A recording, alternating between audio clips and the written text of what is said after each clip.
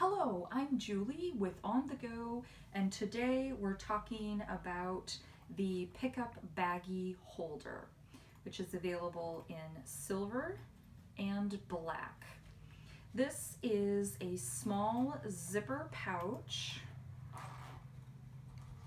There, it unzips to a single compartment where you can store rolls of pickup baggies and then thread them through the gasket on the back so that you can pull out one baggie at a time.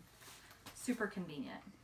This will attach to a leash, a harness, a backpack, a belt, or any strap on a purse or anything you might be wearing.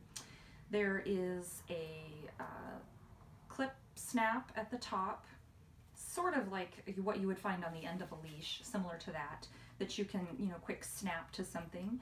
There are also loops of Velcro here that you can wrap around a leash, harness handle, or a narrow harness strap, and then Velcro them shut to hold that in place.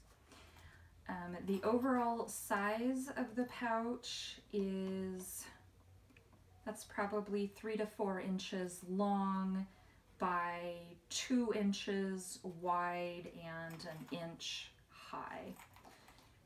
And it will hold one roll of bags threaded through to dispense from the back.